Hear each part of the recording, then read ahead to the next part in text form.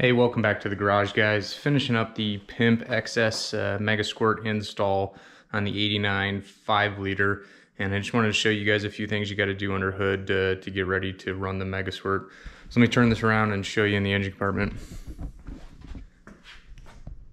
All right, first things first, you got to run high impedance injectors. So I had some low impedance, so I changed out to newer high impedance injectors from Snake Eater Performance. I got an unboxing and install video of those up on the page as well. The next thing you got to do is you got to find a good vacuum source. Mega Squirt has the vacuum port on the mainframe, but you got to find something good off the intake manifold or the vacuum tree. I don't have a vacuum tree anymore, so I got a direct tap right under here to the back side of the intake manifold. And as you can see, runs back along the firewall, and then I run it back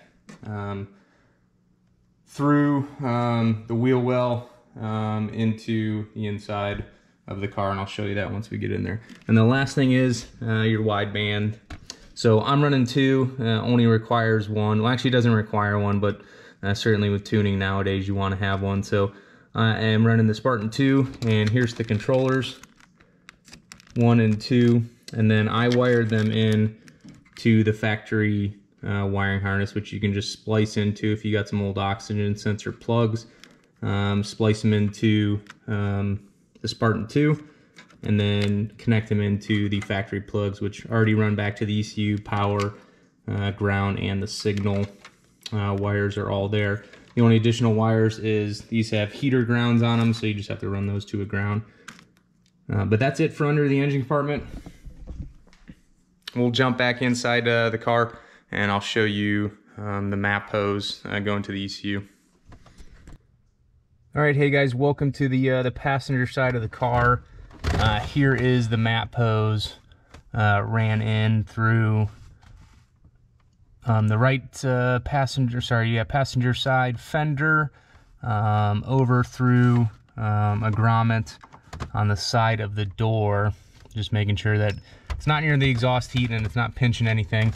And then here's where it connects to the ECU. You got a little nipple coming out.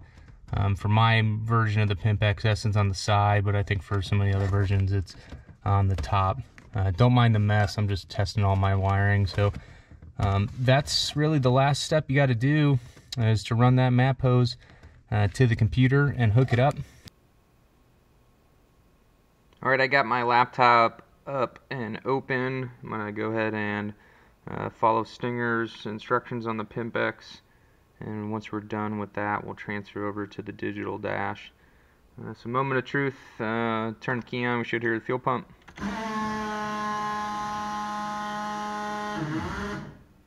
And all is working. Alright, so good so far.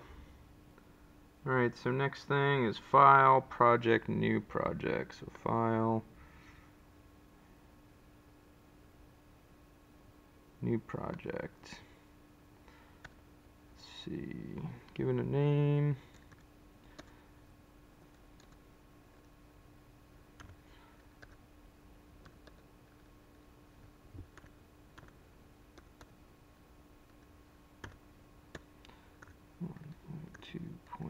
Alright, 89 GT Pimp XS version 1.2.1. Looks good. And click the detect button. Detecting. It looks like it's doing its... Alright, it says it's found two controllers. Gives you two options, select USB D2XX.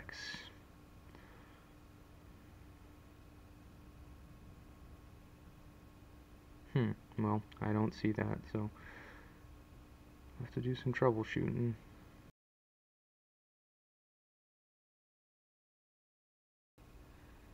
Oh, we'll just give this a try and see what happens.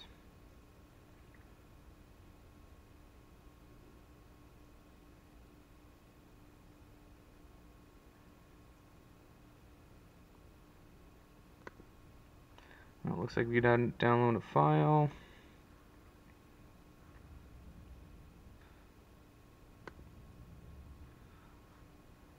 Alright.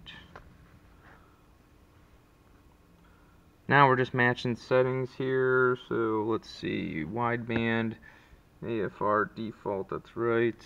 Fahrenheit, can commands, deactivate.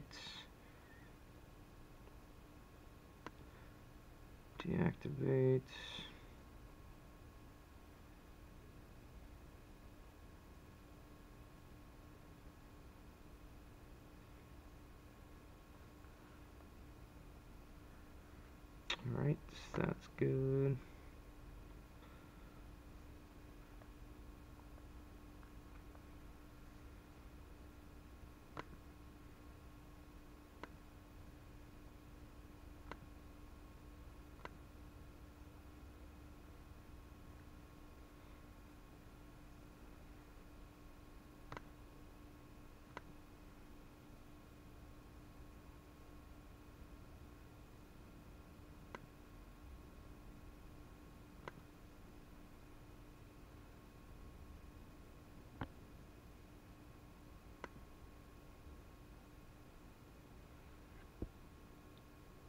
Alright, now we pick our dashboard.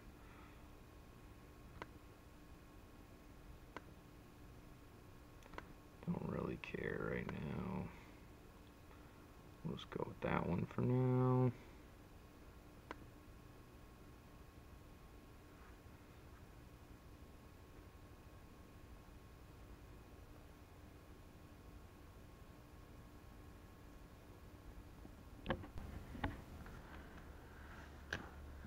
Alright, just minor connection issues. I think I got it all figured out, and we're connected to the ECU. So I'm going to start with calibrating the TPS and idle. Just leave the pedal obviously at idle, select get current, and then full throttle, press the pedal to the floor, get current, and then accept. And I'm showing 0 on TPS now. Pedal is at idle. So that's all looking good. And then you got to calibrate your wideband, tools, calibrate AFR table.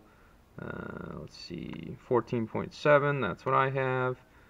Got that, and then you hit here, write to controller. Write complete, that's all good. Alright, so now it's time to make sure our ignition settings are correct. Sorry, I already had it open, but right up here at the top, ignition setting button. And first one, ignition's options, wheel decoder. And you got to match these up with Appendix F in the startup guide. Let's see, basic trigger, angle 11, pip, 3, falling edge, going high, single coil.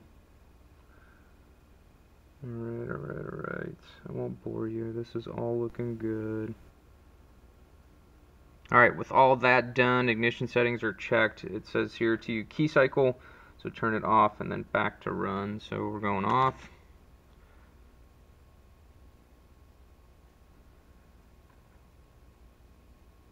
Obviously you can see the ECU disconnects, and then back to run. There's fuel pump.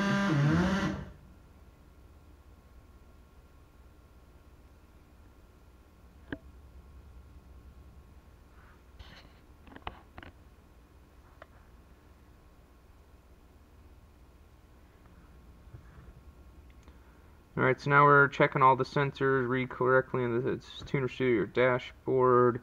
TPS is 0, so that's good. 100, there we go, goes to 100. That wide open throttle.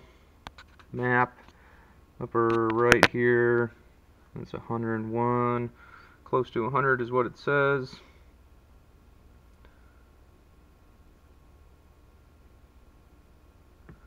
Alright, so that's looking good.